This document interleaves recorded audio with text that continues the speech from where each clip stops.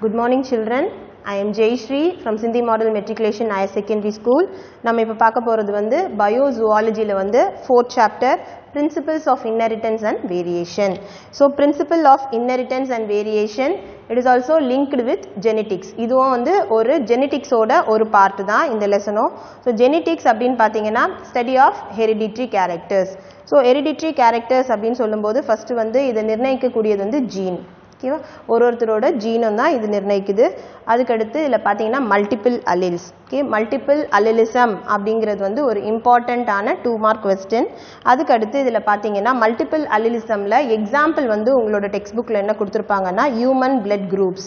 So human blood குரூப்னு பார்த்தாலே உங்களுக்கு தெரியும், நமக்கு வந்து ABO type of blood group வந்து இருக்குது ஹியூமனுக்கு. ஏ group, B and O group. அதையும் தாண்டி ஆர்ஹெச் ஃபேக்டர். ஆர்ஹெச் ஃபேக்டர் அப்படின்றது வந்து உன்னோட பிளட் குரூப் வந்து பாசிட்டிவா இல்லை நெகட்டிவா அப்படின்றத வந்து டினோட் பண்ணுறது தான் வந்து Rh factor. And then ABO blood group வந்து இம்பார்ட்டண்ட்டான ஒரு எக்ஸாம்பிள்.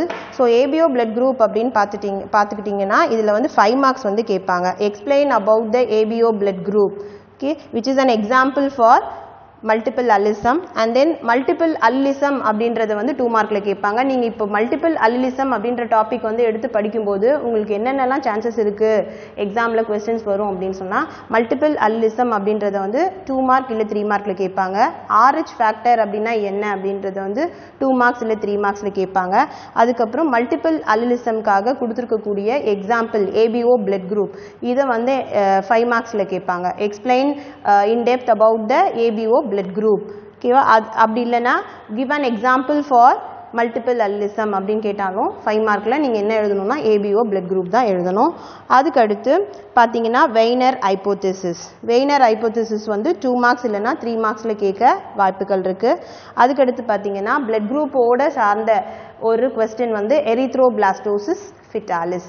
எரித்ரோபிளாஸ்டோசிஸ் ஃபிட்டாலிஸ் அப்படின்றது என்னென்னா, ஒரு ப்ரெக்னெண்ட்டாக இருக்கக்கூடிய ஒரு விமனுக்கு வந்து அவங்களோட பேபிக்கும் அவங்களுக்கும் ஆப்போசிட் ஆர்ஹெச் ஃபேக்டர், அது என்னென்னலாம் ரியாக்ஷன்ஸ் நடக்கும் அப்படின்றது தான் வந்து எரித்ரோபிளாஸ்டோசிஸ் ஃபிட்டாலிஸ். ஸோ இந்த கொஸ்டினும் வந்து ஏபிஓ பிளட் குரூப்போட லிங்க் தான். ஸோ இந்த கொஸ்டின் வந்து 2 or 3 மார்க்ஸில் கேட்பாங்க.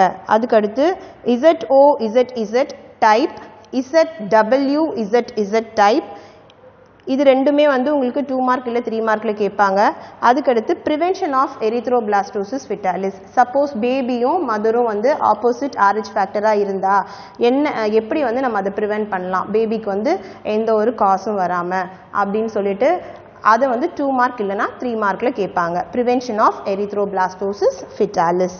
அதுக்கடுத்து பார்த்தீங்கன்னா XXXO டைப். ஓகேவா, ஸோ நார்மலாக செக்ஸ் குரோமோசோம்ஸ் அப்படின்னு படிக்கும்போது the sex chromosomes which are determine the sex of the human beings இல்லையா. ஸோ XX இருந்தால் ஃபீமேல், XY இருந்தால் மேல் அப்படின்னு சொல்லுவோம்.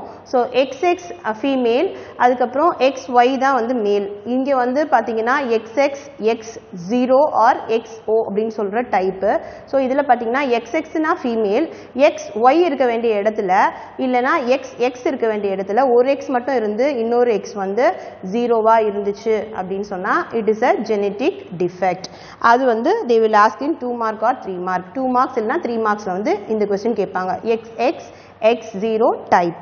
அதுக்கடுத்து பார்த்தீங்கன்னா பார் பாடி. பார் பாடினா என்ன அப்படின்றத 2 மார்க் இல்லைனா 3 மார்க்கில் கேட்பாங்க. நெக்ஸ்ட் பார்த்துக்கிட்டிங்கன்னா வாட் இஸ் ஹாப்ளோடிப்ளாய்டி. ஹாப்ளோடிப்ளாய்டி அப்படின்னா என்னன்னு கேட்பாங்க. ஹாப்ளோனா 1N, diploidனா 2N. ஸோ ஹாப்ளோடிப்ளாய்டி அப்படின்னா N and 2N condition. So இதை வந்து 2 மார்க் இல்லைனா 3 மார்க்கில் கேட்பாங்க. அதுக்கடுத்து பார்த்தீங்கன்னா ஹொலாண்ட்ரிக் ஜீன்ஸ். ஹொலாண்ட்ரிக் ஜீன்ஸ்க்கு இன்னொரு பேர் வந்து Y linked ஜீன்ஸ் அப்படின்னு சொல்லுவோம். இது வந்து அதர் நேம் வந்து 1 மார்க்ஸில் கேட்பாங்க. ஹொலாண்ட்ரிக் gene, what is the other name for ஹொலாண்ட்ரிக் gene. ஹொலாண்ட்ரிக் ஜீனோடைய மறுபெயர் என்ன அப்படின்னு 1 மார்க்கில் கேட்பாங்க. அப்படி இல்லைனா 2 மார்க் 3 மார்க்கில் ஹொலாண்ட்ரிக் ஜீன்னா என்ன, அப்படி இல்லைனா Y linked ஜீன்ஸ் அப்படின்னா என்னன்னு கேட்பாங்க.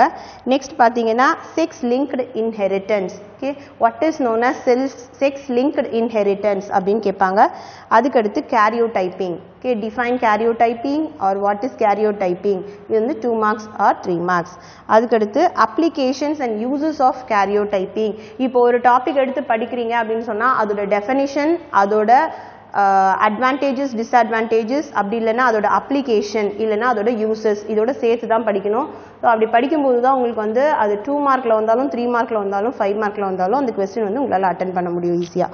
அதுக்கடுத்து பார்த்தீங்கன்னா நெக்ஸ்ட் வந்து what are the Mendelian disorders, genetic disorders என்னென்னலாம் உங்களோட புக்கில் கொடுத்துருக்காங்களோ அதெல்லாம் படிக்கணும். தலசீமியா, ஃபினைல் கீட்டோனீரியா, அல்பினிசம், ஹட்டிங்டன்ஸ் கொரியா இதெல்லாம் வந்து diseases, genetic disorders and Mendelian disorders.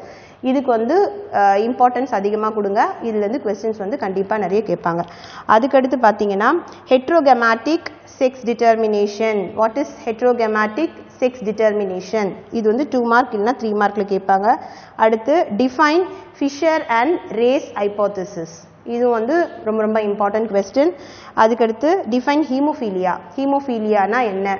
இப்போ ஒருத்தவங்களுக்கு அடிபட்டுருச்சு அப்படின்னு சொன்னால் அந்த ரத்தம் வந்து உறையணும் இல்லையா? ஃபார் தட் இம்பார்ட்டன்ட் வந்து என்ன அப்படின்னா பிளட் கிளாட்டிங் ஃபேக்டர் வந்து அவங்களோட பிளட்ல வந்து ஆப்சன்ஸாக இருந்துச்சுன்னா அவங்களுக்கு அடிபட்டாலும் ரத்தம் வந்து உறையாது. இந்த கண்டிஷனை தான் நம்ம என்னன்னு சொல்லுவோம்னா ஹீமோஃபீலியா அப்படின்னு சொல்லுவோம். So it is a verse condition. ஓகேவா? அந்த பர்சன் வந்து இறக்கவும் வாய்ப்புகள் அதிகமாக இருக்குது, பிளட் எல்லாமே வெளியில் வந்துருச்சுன்னா உறையாமல். So haemophilia 2 mark R 3 mark, it is an important question. அதுக்கடுத்து பார்த்தீங்கன்னா ஃபேமிலி ட்ரீ வந்து Pedigree analysis. So family tree இது வந்து எதை பேஸ் பண்ணியிருக்கோன்னா ஒரு ஜென்ரேஷனுக்கும் ஒன் ஜென்ரேஷன்லேருந்து இன்னொரு ஜென்ரேஷனுக்கு வந்து பேரண்ட்ஸோட கேரக்டர்ஸ் வந்து அவங்களோட ஆஃப்ரிங்ஸ்க்கு வந்து அதாவது அவங்களோட குழந்தைங்களுக்கு வந்து ட்ரான்ஸ்ஃபர் ஆகுது இல்லையா? இதை பற்றி படிக்கிறது தான் வந்து family tree. So Pedigree analysis R family tree. அதுக்கடுத்து பார்த்தீங்கன்னா ஜெனட்டிக் டிஸார்டர்ஸ். நான் ஏற்கனவே சொன்ன மாதிரி மெண்டேலியன் டிஸார்டர், ஜெனட்டிக் டிஸார்டர் இது ரெண்டுமே வந்து இம்பார்ட்டன்ட் கொஸ்டின்ஸ், கண்டிப்பாக வந்து உங்கள் கொஸ்டின் பேப்பரில் பார்க்கலாம். அதுக்கடுத்து இதெல்லாம் வந்து 2 marks and 3 marks. Principles of inheritance and variation லெசனோட 2 marks and 3 marks தான் பார்த்தோம். நெக்ஸ்ட் வந்து 5 மார்க்ஸ் அப்படின்னு பார்த்தீங்கன்னா chromosomal basis of sex determination. ஓகேவா? இது வந்து இம்பார்ட்டண்ட்டான 5 மார்க் கொஸ்டின். அதுக்கடுத்து what will happen while a color blind man marries normal vision women. So normal vision விமனை வந்து கலர் பிளைண்ட்னஸ் அஃபெக்ட் ஆன மேன் வந்து மேரி பண்ணால் அவங்களுடைய அடுத்த ஜென்ரேஷன் வந்து எப்படி இருக்கும் அப்படின்றது வந்து ஒரு கொஸ்டின். ஓகேவா? இது வந்து 5 மார்க்ஸில் கேட்பாங்க. இதை பொறுத்த வரைக்கும் எப்படி அப்படின்னு சொன்னீங்கன்னா விமன் வந்து எப்போவுமே வந்து அஃபெக்ட் ஆக மாட்டாங்க, அவங்க வந்து ஒரு கேரியர். ஓகேவா? ஸோ மேன் கிட்டேருந்து இருக்கக்கூடிய அந்த ஜெனட்டிக் கண்டிஷனை வந்து கேரி பண்ணி அடுத்து அவங்களுக்கு வந்து பிறக்கக்கூடிய பேபி வந்து பாய் பேபியாக இருந்ததுன்னா அவங்க வந்து அஃபெக்ட் ஆகுவாங்க. அதுவே கேர்ள் பேபியாக இருந்ததுன்னா கேர்ள் பேபியை வந்து கேரியராக தான் ஆக்ட் பண்ணுவாங்க. ஸோ கேர்ள் பேபி கிட்டேருந்து அடுத்து அவங்களோட ஜென்ரேஷனுக்கு போகும். ஸோ இதில் வந்து விமன் வந்து எப்போவுமே ஆக்ட் அஸ் கேரியர், அவங்க வந்து கொண்டு செல்வாங்களே தவிர அவங்க வந்து அஃபெக்ட் ஆக மாட்டாங்க. ஸோ இந்த கொஸ்டின் வந்து நீங்கள் எக்ஸ்பிளைன் பண்ணணும். நெக்ஸ்ட் பார்த்தீங்க அப்படின்னா எக்ஸ்பிளைன் த மெண்டேலியன் டிஸார்டர்ஸ். நான் சொன்ன மாதிரி மெண்டேலியன் டிஸார்டர்ஸ் வந்து 2 மார்க் 3 மார்க்கில் கேட்டாங்க அப்படின்னு சொன்னால் நீங்கள் வெறும் நேம்ஸ் மட்டும் எழுதினா போதும். என்னென்ன ஜெனட்டிக் டிஸார்டர்ஸ் என்னென்ன, மெண்டேலியன் டிஸார்டர்ஸ் என்னென்ன அப்படின்னு சொல்லிட்டு அதோட நேம் மட்டும் எழுதினா போதும். அதுவே வந்து 5 மார்க்ஸில் கேட்டாங்க அப்படின்னு சொன்னால் நீங்கள் வந்து அதை பற்றி எக்ஸ்பிளைன் பண்ணணும். இப்போ தலசீமியா அப்படின்னு சொல்லிட்டு நீங்கள் நேம் கொடுக்குறீங்க மெண்டேலியன் டிஸார்டர் அப்படின்னு சொன்னால் அந்த தலசீமியானா என்ன அப்படின்றத எக்ஸ்பிளைன் பண்ணணும் 5 மார்க்ஸாக இருந்துச்சுன்னா. அதுவே வந்து 2 மார்க் ஆர் 3 மார்க்கில் வந்து genetic disorders and Mendelian disorders கேட்டாங்க அப்படின்னு சொன்னால் அதை பற்றி நேம்ஸ் மட்டும் எழுதினா போதும், அதை பற்றி எக்ஸ்பிளனேஷன் எழுத தேவையில்லை. அதுக்கடுத்து பார்த்தீங்கன்னா discuss the different types of chromosomal abnormalities. குரோமோசோமோட structure இல்லைனா வந்து அதோட அரேஞ்ச்மெண்ட்ஸ் எதுனா வந்து சேஞ்ச் ஆச்சுன்னா அதை தான் நம்ம அப்நார்மாலிட்டி அப்படின்னு சொல்லுவோம். நார்மல்னா உங்களுக்கு தெரியும் மீனிங், அப்நார்மல்னா அதுக்கு ஆப்போசிட். ஸோ குரோமோசோமோட நார்மலான ஸ்ட்ரக்சர் அண்ட் ஃபங்க்ஷனை விட அப்நார்மல் அப்படின்னா ஆல்டர்டு இருந்துச்சு குரோமோசோமில் அதோட ஸ்ட்ரக்சர் அண்ட் ஃபங்க்ஷன் அப்படின்னு சொன்னால் அதுதான் வந்து குரோமோசோமல் அப்நார்மாலிட்டி. இதை பார்த்தீங்க இதுவரையும் குரோமோசோமல் அப்நார்மாலிட்டிஸ் அப்படின்னு பார்த்தீங்கன்னா அதுக்கு கீழே உங்களுக்கு வந்து சிண்ட்ரோம்ஸ் வந்து நிறைய வரும். டவுன் சிண்ட்ரோம்க்கு இன்னொரு பேர் வந்து ட்ரைசோமி 21, அதுக்கடுத்து பட்டாவ் சிண்ட்ரோம், ட்ரைசோமி 13, அதுக்கடுத்து வந்து கிளின்ஃபெல்டர்ஸ் சிண்ட்ரோம், அதுக்கடுத்து டர்னர் சிண்ட்ரோம். இதெல்லாம் வந்து குரோமோசோமல் அப்நார்மாலிட்டிஸ் ஓட டிசீசஸ். ஓகே, அண்ட் நெக்ஸ்ட் வந்து பார்த்தீங்கன்னா இதில் ஃபைனலாக explain the pedigree analysis. நான் ஆல்ரெடி சொன்னேன் 2 marks and 3 marksல வந்து family tree, what is family tree அப்படின்னு சொல்லி கேட்டாங்க. define family tree அப்படின்னு கேட்பாங்க. family tree அப்படின்றது வந்து pedigree analysis தான். ஸோ நீங்கள் வந்து 5 marksன்னு பார்க்கும்போது அதை explain பண்ண சொல்லி கேட்பாங்க. pedigree analysis, explain the pedigree analysis symbol. So ஒரு சிம்பிள் இருக்கும், ஸ்கொயர்னா இது, சர்க்கிள்னா இதுன்னு சொல்லிட்டு ஒரு சிம்பிள் இருக்கும். அந்த சிம்பிளை வந்து நீங்கள் ஞாபகமாக வச்சு மேல் எந்த சிம்பிள், ஃபீமேல் எந்த சிம்பிள், அதே மாதிரி மேட்டிங்னா எந்த சிம்பிள் அப்படின்னு சொல்லிட்டு அந்த சிம்பிளை ஞாபகமாக வச்சு நீங்கள் என்ன பண்ணணும், ப்ராக்டிஸ் பண்ணிவிட்டு அதுக்கப்புறம் நீங்கள் வந்து இந்த கொஸ்டின் படிக்க ஆரம்பிக்கணும். ஸோ பெடிகிரி அனாலிசிஸ் பொறுத்த வரைக்கும் டிஃபைன் பெடிகிரி அனாலிசிஸ் இல்லைனா டிஃபைன் ஃபேமிலி ட்ரீ அப்படின்னு சொல்லிட்டு 2 marks இல்லைனா 3 marksல கேட்பாங்க. 5 markல கேட்குறதா இருந்தால் explain the Pedigree analysis simple அப்படின்னு கேட்பாங்க. ஸோ நீங்கள் சிம்பிள் ட்ரா பண்ணி அதை பற்றி எக்ஸ்பிளைன் பண்ணணும். இந்த லெசனை பொறுத்த வரைக்கும் இதெல்லாம் தான் important questions. So all the best.